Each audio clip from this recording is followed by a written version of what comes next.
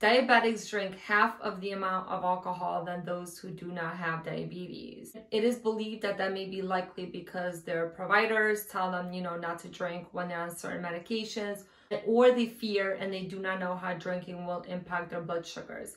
Will it cause their blood sugars to go up? Will it cause their blood sugars to go down? All of this confusion really makes patients fearful of what to do with alcohol.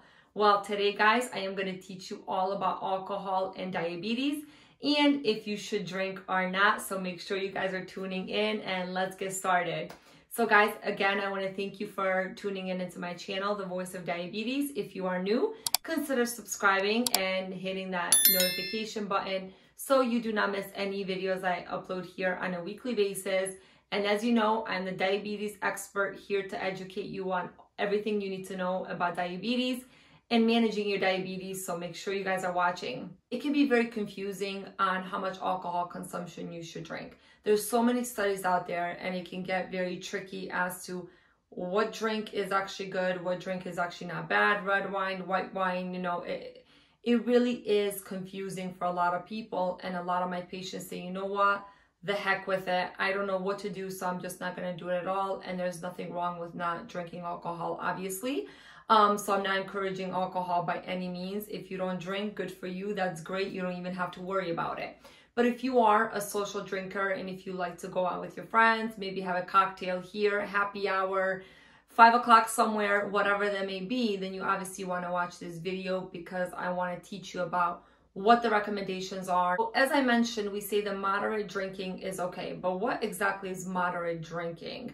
Usually we say 1 drink a day for females and then 2 drinks for a male. I'm actually talking about smaller quantities than you may think. So we know that not every cup and every glass out there is the same size. So of course your glass and my glass can't possibly both mean 1 drink. So the way they broke it down to is a 5-ounce glass of wine is considered 1 drink per day. 12 ounces of beer would be considered 1 serving or 1 drink per day for a male. And then if you do 1.5 ounces of 80 proof spirit alcohol, that would actually be 1 full serving as well. There are some studies that say that consuming moderate amount of alcohol can actually be okay for you, and that it won't play any role factor into making diabetes management worse. However, we have to be careful because, of course, having 2-3 glasses or a big 12-ounce glass of wine is obviously not moderate, and we know that that's going overboard. And statistically speaking, that can and is linked to higher heart disease than people who do not drink. So drinking, of course, can be fun, and we can drink to kind of celebrate and have fun with our friends, our families, or celebrating events such as weddings or birthday. However, aside from that, we have to be very careful because alcohol consumption can actually cause hypoglycemia.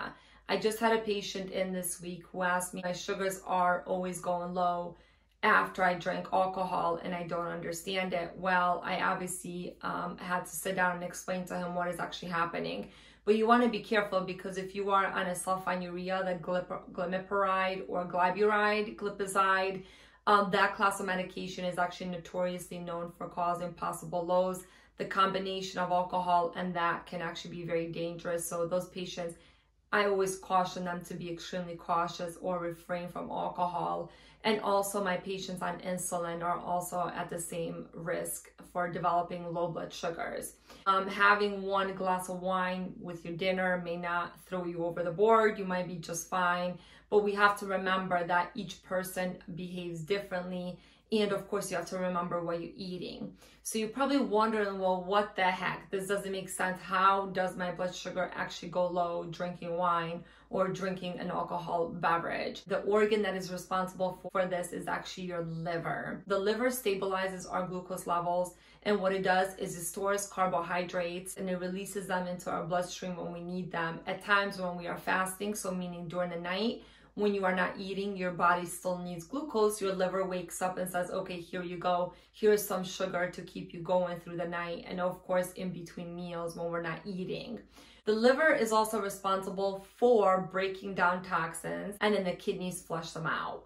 So when we are drinking alcohol, the liver has to make a decision either to work on giving you glucose when you are, when you need it, or to break down the toxin of alcohol. So in this case, what it does is it starts to break down the toxins of alcohol because the liver cannot really multitask very well. So in this case, let's just say you're out with your friends and you're grabbing a drink. What happens is there's no glucose being released by your liver. So when you're drinking alcohol, what can actually happen is your blood sugars plummet.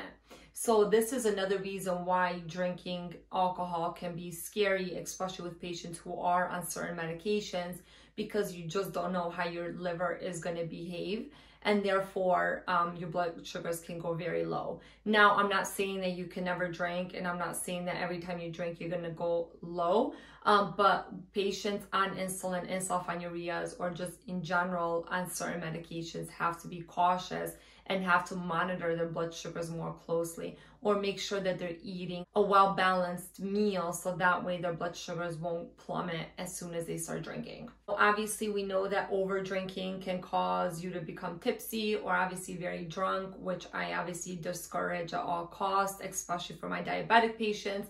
But the problem with that, guys, is the symptoms can kind of overlap the symptoms of hypoglycemia. And I have a video on hypoglycemia that you can watch. The symptoms of being drunk, or obviously being hypoglycemic, which means a low blood sugar reaction. So sometimes patients may not know what's actually happening, and they might assume that they just overdrank, when in fact they're actually having a low blood sugar reaction, which can be pretty dangerous. And that's why I always tell my patients, hey, if you're out and you're having a good time, that's fine, but you want to make sure that you're testing your blood sugars and make sure that you're eating complex carbohydrates and having enough protein, so that you're not just having refined sugar where your blood sugar will spike and you will plummet afterwards. And with the alcohol on board, that can become very dangerous. Another reason why drinking alcohol can be tricky is because people will assume, well, hey, you know what, I'm gonna have a glass of wine, there's carbs in that, and my sugar levels should be fine. I don't have to worry about going low. Wine and different alcoholic beverages will actually contain very little carbohydrates. And sometimes patients will assume that their sugars will be fine because the drink that they are having contains enough carbs, so that will prevent them from going low. But believe it or not, liquid sugars, they're quickly absorbed by the body. So the carbs that you're getting from your alcoholic beverages won't really do much. You can have an initial spike maybe in your blood sugars, but you're going to go low very quickly. And that's why you want to make sure that you're being very cautious. Because when we're eating food, that is actually digested much more slowly, and therefore that's why we have some protection against lows. Not that you can't get a low with eating food, you can still go low on certain medications, but food is digested much slower than liquid sugars. For that reason, obviously the risk of hypoglycemia is much greater. You also want to be mindful, guys, as I said, is that a lot of these drinks can have a lot of calories. So of course, with diabetics, we always want to maintain a good and neutral weight and be within our target BMI as much as possible. So sometimes it's easy to lose track because you're having, 2, 3 or whatever sugary drinks, and you're forgetting that they're loaded with calories, which obviously add up, and we can pack on a lot of weight. So for that reason, guys, I want you to remember that drinking in moderation is obviously recommended. Not drinking is actually even better. There's no studies to show that. All the studies that we have shows that, not drinking is obviously the best option. But if you must drink, you want to be very mindful, and you want to make sure that you're at least sticking to the recommendations. Are drinking with food, not on an empty stomach, especially if you are on certain medications. And of course, making sure that you're being mindful and checking your blood sugars more regularly.